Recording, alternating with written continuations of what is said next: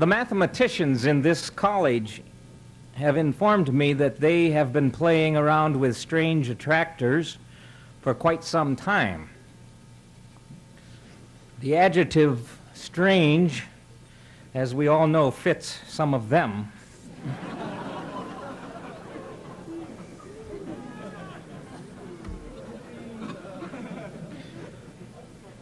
They are like field goal kickers, or like those extra point kickers we have out at the stadium on the football team. You learn, and I'm their chaplain, and I go down to try to assist them, but what I learned some years ago is that you don't talk to them about what they do. And that's the same is true with these mathematicians. They say, it's mental, they say. So chaos mathematics had to come to me along another route than third floor Old Main. So it came for me in 1987 at Christmas. I went down to visit our organ builder in the village, Charles Hendrickson, who's building an organ just now for the cathedral in Sioux Falls. And I stopped in for a little Christmas cheer, and he handed me this book that his sister had just given him for Christmas. And he said, here, Elvie, take it along. It would make a good Nobel conference. So, when Professor John Holte and the math mafia pressed this conference on me, said, hey, we want to do a math conference, and we want to do chaos, and so on and so on. I said, I was ready for them. I'd read the book. Now, I suspect that this book of James Gleick is also the reason that this Commons is so full tonight. Triple last year's dinner gathering. That it was his reconstruction of this piece of intellectual history. Its people or characters, its journals, its meetings, its ideas, its conversation, in his book, Chaos, the New Science, that really finally inspired us, those of us who were not mathematicians, to help to organize this conference, and I think inspired many of you to come to it. James Gleick is a native of New York City. He's a graduate of Harvard. He's a writer. He's residing in New York with his wife and a new son. He is currently working on a biography of Richard Feynman. I expect when that book is finished, we may have to do a Feynman conference. In any event, we owe James Gleick an enthusiastic welcome to this gathering, and his title for his talk is Chaos and Beyond. James Gleick.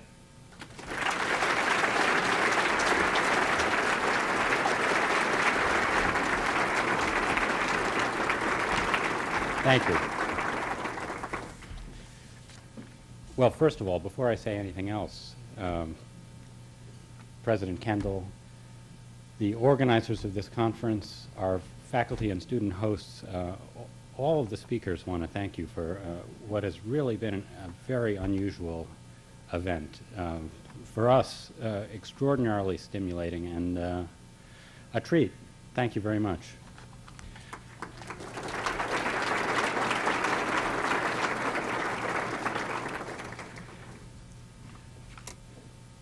I'm told that my job here is to wrap everything up, and that I've got roughly a 38-minute window between dessert and unconsciousness. I think instead it might be better if I try to unwrap everything. One of the dangers in a conference like this is that after a while you might start to think that it all makes sense. You listen to the eloquent presentations we've heard over the past 2 days, and you begin to glimpse an intellectual framework with structure, logic, beauty. You feel it's only natural that Mitchell Feigenbaum found universal laws governing systems that make a transition from order to chaos. You feel it makes perfect sense that Benoit Mandelbrot spent the better part of a lifetime uncovering the strange patterns that exist in the paths of lightning bolts and the clustering of galaxies. You think, what else would someone like Steve Smale do but invent a new approach to the mathematics of dynamical systems? What else would Heinz Otto Peitgen do but explore the wonders of computer-generated fractals? Unfortunately, what you've witnessed here is a little like what happens after a crime when the perpetrators have had time to get their stories together.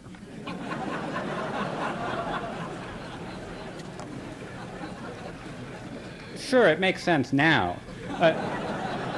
Now, chaos is a recognized movement in science. It's trendy. There are not only chaos conferences, but chaos institutes and chaos journals. If you're a scientist for an oil company and you tell your boss or your funding officer that you're working on fractals, nowadays he thinks, that's great. But it wasn't always that way. We tend to suffer from the false impression that the progress of science is tidy, rational, somehow inevitable, and that somewhere there's a list of problems to be solved, and that scientists pluck the next one off the top of the pile. We tend to assume that ideas are communicated more or less smoothly from one place to another, that when a scientist discovers something worthwhile, the discovery finds its way to the other scientists who need to know about it. What I've learned from the short recent history of this business called chaos is that none of these assumptions are true. None of them. And they are least true when scientists are producing something truly new. The scientists who have come together to address this symposium were all, each in a different way, pioneers.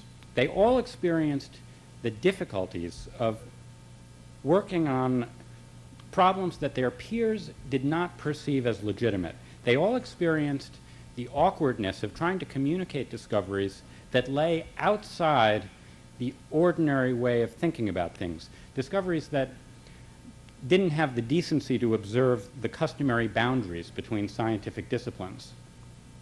Chaotic dynamics and fractal geometry weren't on anyone's list of unsolved problems. They simply weren't a natural subject of study until these scientists made them one.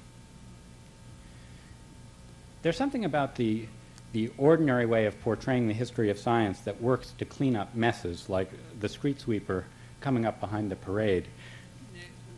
In reality, the most creative science involves mistakes, guesses, false steps, miscommunication, uncertainty, a sort of stumbling through the fog that makes the exhilaration of true discovery all the more remarkable. The set of ideas that come under the rubric of chaos, in particular, run counter to a conventional way of thinking about things. It's not always easy, even for scientists, to see that. All of us have preconceptions about the way the world works, the way nature works.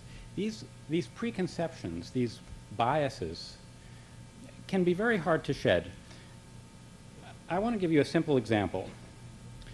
Imagine a river.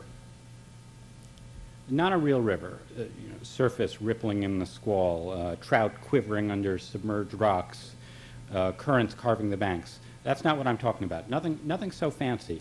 Just imagine a river's basic shape, the way you might draw it on a piece of mental scratch paper. In fact, go ahead, use your napkins.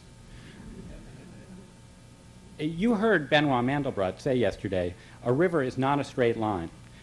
But I'm willing to bet that virtually everyone here, even those of you who thought you were paying attention to Mandelbrot, has imagined a line of some kind. Maybe in your mind's eye you drew it with some sort of curve or wiggle. That's just the way people think a river is shaped. When we speak of a river by name, we think of an entity flowing from one place to another, from source to outlet, from a mountain spring down to the sea, a geographer might ask, for example, what is North America's longest river? Is it the Mississippi, the river whose source is a little north of here, or is it the combination that doesn't quite have a name, the Mississippi-Missouri? In reality, the question makes no sense. In reality, a river's basic shape, and it does have a basic shape, repeated wherever nature empties the land of water, is not a line, but a tree.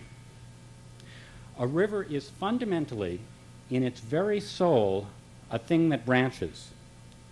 So are most plants.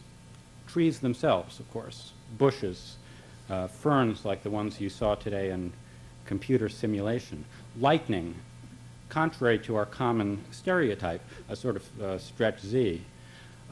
So is the human lung, a tree of ever smaller tubes, bronchi, bronchia, bronchioles, intertwining with another tree, the network of blood vessels, the circulatory system. So North America's longest river is actually a very messy object spanning 31 American states and 2 Canadian provinces. It embodies, without distinction, the great tributaries that we think of as separate rivers: the Mississippi, Missouri, Ohio, Tennessee, Arkansas, Minnesota, and so on. Except in human perception and human language, nothing really separates its few wide and deep stretches from its many small and narrow ones.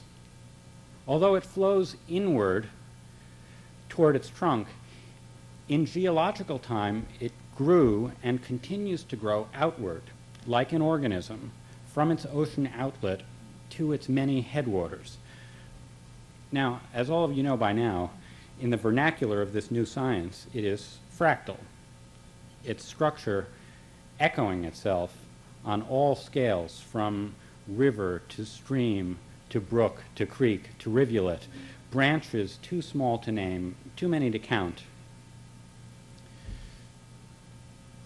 When a child draws a tree, you get a green mass sitting on top of a brown trunk, as if the basic shape were something like a popsicle. A child's cloud is a smoothly rounded bulk, perhaps with wavy or scalloped edges. These are not the clouds we see. They are highly stylized forms, like the international symbols for railroad crossing or no smoking. As children or as adults, we own a repertoire of such stylized images. They're like ideograms in Chinese painting. They help us see. For without these templates, our minds are powerless to sift the welter of sensations that bombard us, but they hinder our seeing as well. Before they were scientists, Mandelbrot and Feigenbaum and the other pioneers of chaos were people who saw nature's complexity a little more clearly than the rest of us. The rivers, the clouds, the snowflakes of our usual perceptual toolkits miss the point. The intricate recursion, the convoluted flows within flows within flows. Our mental lightning bolts, our Zs, our volcanoes are inverted and decapitated cones. Our rivers are lines. Nature's are not so simple. This is not just a matter of terminology. It's a matter of true understanding, of recognizing and avoiding a kind of foolishness about nature. Again, think about the Mississippi River.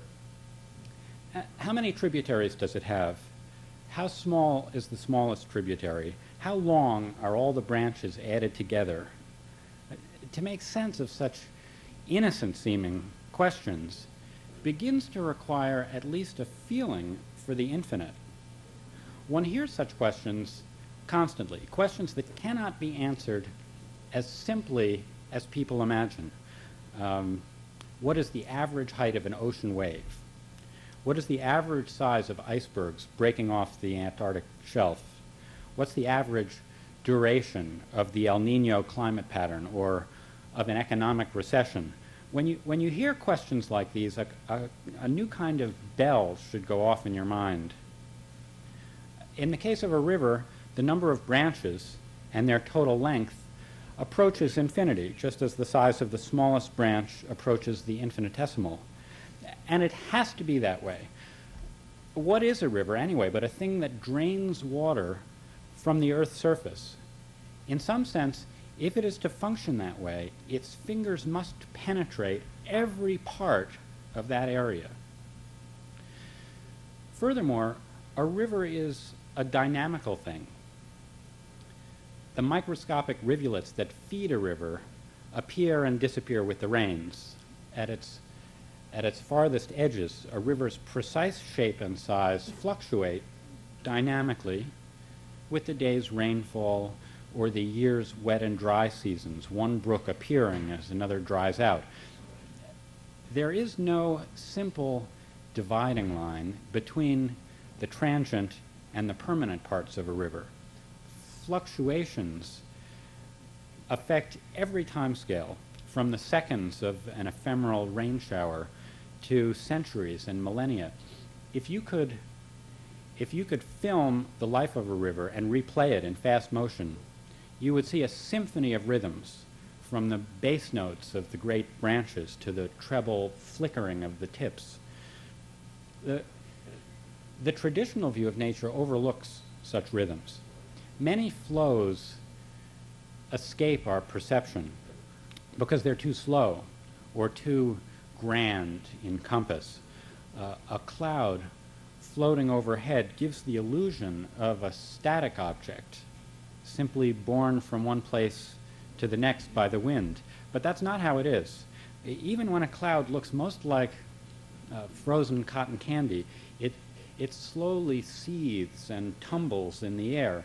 A motion picture film of clouds, played 10 or 100 times too fast, always shows the wildness that lurks in what seem like gentle puffs.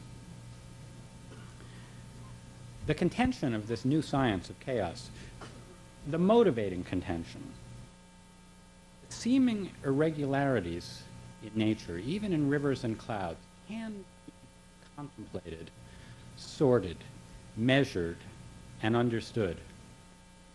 Traditionally, looked for a more conventional order in nature and treated the erratic as a side issue, an unpredictable and therefore unimportant kind of marginalia. Not anymore. If any of you, for example, follow the technical literature of population biology, ecology, you may have noticed a striking change in attitude just in the last few years.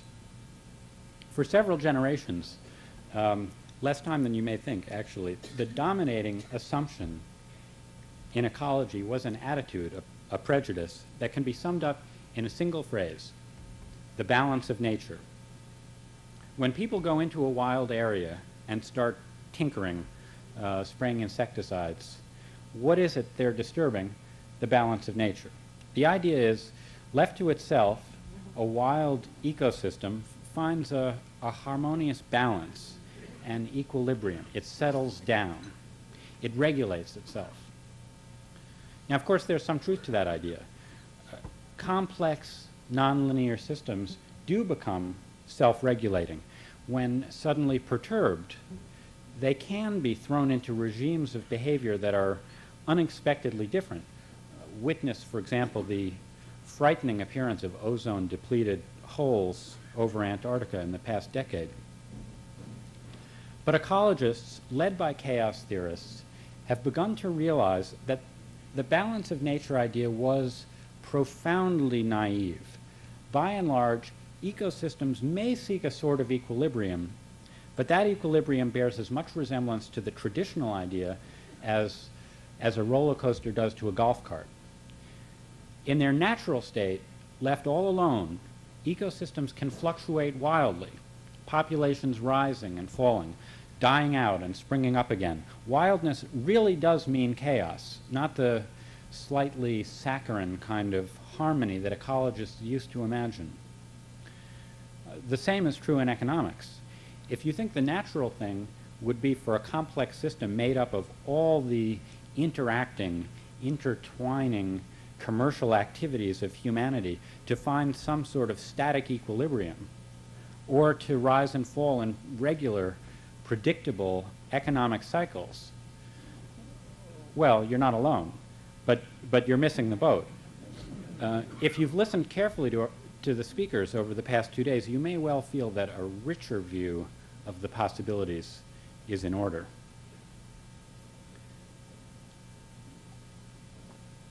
Now, I'd like to offer another somewhat deeper example of a sort of perceptual prejudice that I believe has skewed the path of science, in this case of fundamental physics, for much of this century. Consider the following statement. At bottom, the root of unpredictability in the world is quantum uncertainty, the subatomic measurement uncertainty first expressed by Werner Heisenberg in the 1920s. This is sort of a true-false test. True or false? The uncertainty principle of quantum mechanics is the fundamental cause of unpredictability in nature. I say unpredictability, but I might also say indeterminacy, or in the evocative phrase that John Polkinghorne used yesterday, everyday openness. It's not an easy question, and of course, if you're smart, you don't want to give a yes or no answer. You want to add a 10,000-word footnote. Nor is it easy to know what most physicists believe. But I think it's fair to say that many physicists, anyway, have talked or acted as though they believe this is the case. Here's an example. I'm going to quote. The uncertainty principle signaled an end to Laplace's dream of a theory of science, a model of the universe that would be completely deterministic. One certainly cannot predict future events exactly if one cannot even measure the present state of the universe precisely! Exclamation mark. Now, that could have been any of a dozen prominent physicists, but it happens to be Stephen Hawking in his recent book, A Brief History of Time. He adds, quantum mechanics therefore introduces an unavoidable element of unpredictability or randomness into science. Well, there's an inverse corollary to this statement, too. The corollary is, if it weren't for quantum uncertainty, the laws of elementary particle physics would allow one, at least in principle, to calculate and to predict everything. Hawking doesn't shrink from this implication. I'll quote again. Since the structure of molecules and their reactions with each other underlie all of chemistry and biology, quantum mechanics allows us, in principle, to predict nearly everything we see around us within the limits set by the uncertainty principle. Well, you can see why the question starts to seem far from trivial. In practice, as Hawking goes on to say, you can't do the calculations, the equations are too complicated, and so on, but those are just details, messy details. In principle, according to this point of view, the laws of elementary particles are the fundamental laws, and the ultimate limit on predictability comes from quantum uncertainty. Now, I don't happen to believe this, and I think that as the lessons of chaos sink in, both versions of this statement are going to start to seem somewhat disreputable. Are the fundamental laws of physics the laws that govern elementary particles? They are, if you mean fundamental in a sort of geographical way or anatomical way, to refer to the tiny things of which larger things are built up. But if by the fundamental laws you mean the laws with the greatest generality, the most profound laws, the laws with the greatest explanatory power, then I think you have to look elsewhere. How do the laws of quarks and gluons or even the laws of quantum electrodynamics help us understand bigger things, like the great red spot of Jupiter, or the general problem of turbulence in fluids, or the formation of clouds and snowflakes, or the working of the human brain, or the balance of nature, or any other mystery of the universe as it exists outside of particle accelerators. Well, the truth is that they don't really. I would contend, and now since I'm not a scientist, I have the privilege of waving my hands wildly here. I would contend that if you could imagine a universe with no Heisenberg uncertainty principle, you can imagine that, right? It's a universe in which the position and momentum of a subatomic particle can be specified simultaneously. If you could imagine a universe with no Heisenberg uncertainty principle, you would have a universe in which it would be precisely as difficult as it is in our universe to predict next Sunday's weather, or to predict what will happen to the price of oil next month, or to predict just about anything about the behavior of any macroscopic complex system. Much of the standard language of the physics community over the past 2 generations has embraced a reductionist perspective. Yesterday, you heard John Polkinghorne declare that he was an anti-reductionist. Just a few years ago, it would have been about as likely for a high-energy physicist to declare himself an anti-reductionist as to declare himself an Anglican priest. Physicists have believed and have stated proudly that before one can understand the whole, one must understand the parts. Chaos is anti-reductionist. This new science makes a strong claim about the world, namely that when it comes to the most interesting questions, questions about order and disorder, decay and creativity, pattern formation, and life itself, the whole cannot be explained in terms of the parts. There are fundamental laws about complex systems, but they are new kinds of laws. They are mathematical laws of the kind that Smale, Feigenbaum, and Mandelbrot and others have discovered. They are laws of structure and organization and scale, and they simply vanish when you focus on the individual constituents of a complex system. I think we all understand that intuitively from our own everyday experience. I think that most of us now believe that when science comes to understand the interesting things about how the brain works, the things we all want to know, what is memory? What are thoughts? What are emotions? How are symbols stored and processed? The answers to those questions are not going to depend on the particular chemistry of individual neurons. That chemistry may be what it is because of 1,000 accidents in the history of life on Earth. Intelligence is something else, something dynamical. Oddly, I think that the very best quantum physicists, if not most quantum physicists, have understood this all along. Having stressed what a great new surprise chaos has been, now I'd like to quote something Richard Feynman said 28 years ago. I know at least one person in this room tonight was there when he said it.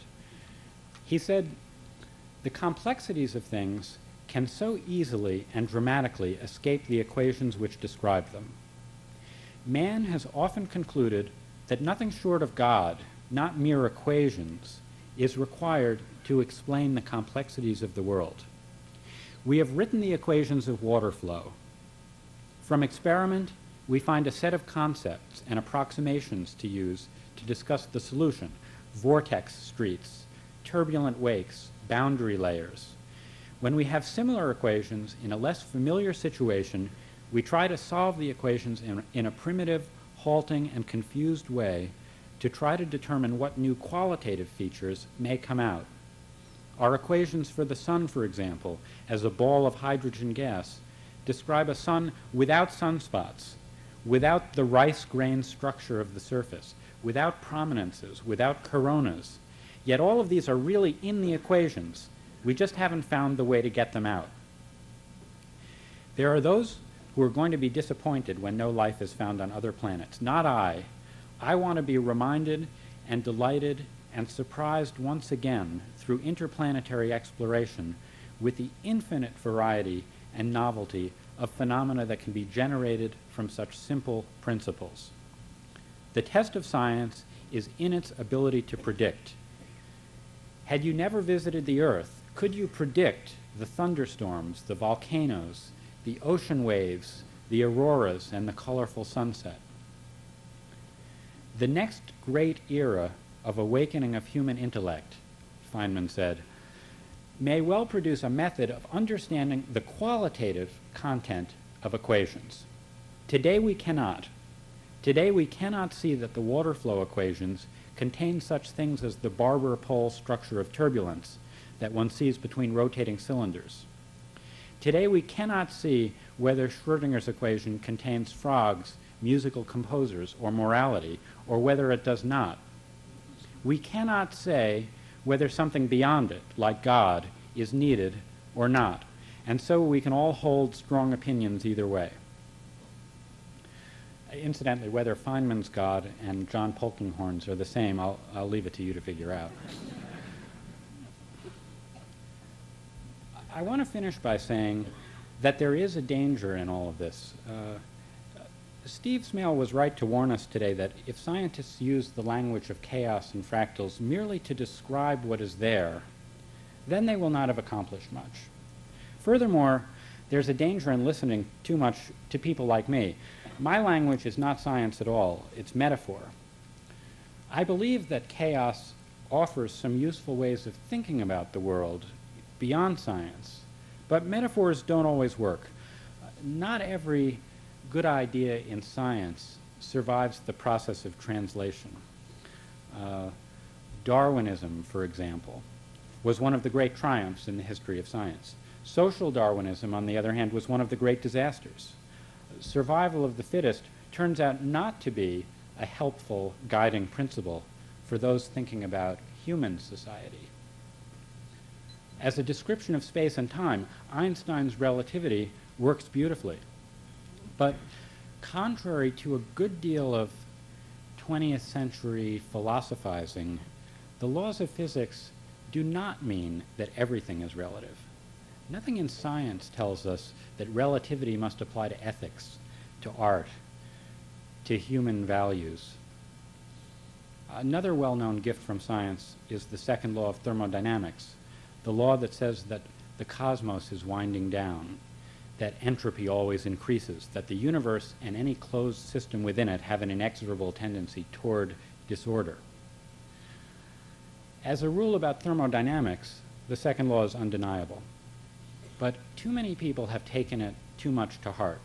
The second law has been called on to explain decadence in civilization, decay in cities, the decline of manners, as though science were telling us that disorder is our destiny. I don't believe that. I believe Ilya Prigogine is right when he tells us to look again at the science underlying dissipation and pattern formation. Billions of years from now, the universe may well wind down to a featureless heat bath of maximum entropy, but in the meantime, it is managing to create some interesting structures. Just look around, and you know that the important laws of nature, the creative laws, lie elsewhere. Thank you.